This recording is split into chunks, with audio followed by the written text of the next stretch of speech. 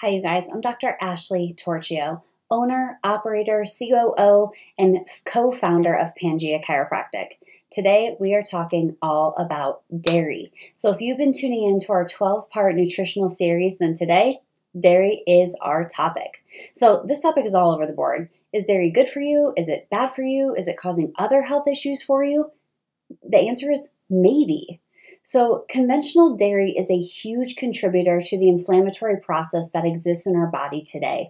If you are consuming conventional dairy, it's also going to be one of the biggest mucus producers that your body can actually consume and take in that's going to increase that mucus production. We have been told over and over and over that these dairy products are going to give us strong bones and that this yogurt that we're eating is going to give us healthy probiotics. But realistically, these claims don't stand up to scientific scrutiny. There's really no research that's shown that conventional dairy can actually increase bone density. However, increased exercise, increased fruits, vegetables, and meat, these are all things that have been shown to increase bone density.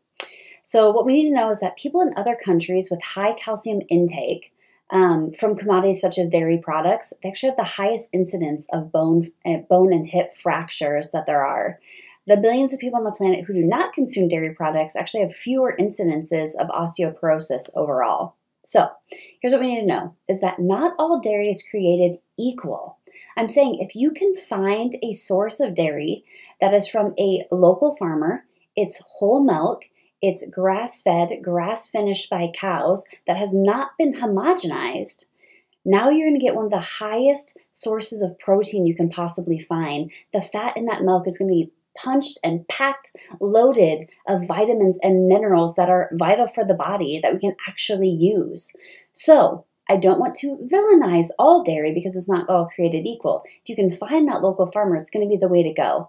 The last thing I want to say about dairy is that it is one of the most common food sensitivities that we see within our office. Along with gluten and wheat and eggs, dairy is by far one of the most common food sensitivities that we see on a regular basis, causing gut irregularity and gut issues.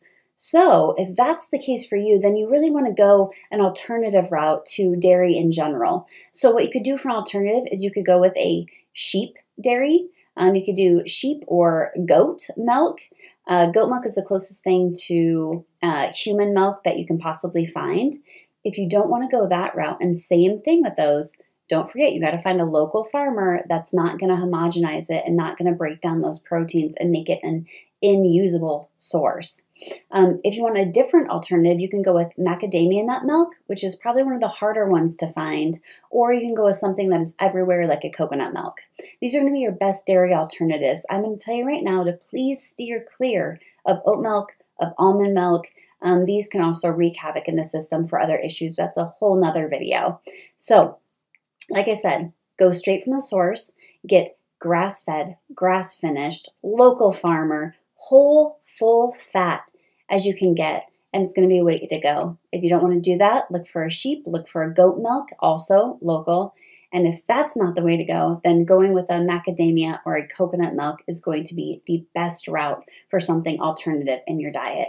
I hope this dairy conversation helps a little bit. I know it can be confusing to weave through all of that information. You have to do what's right for you. But I will tell you right now, if you're going to stick with conventional dairy products, it will be an issue long term.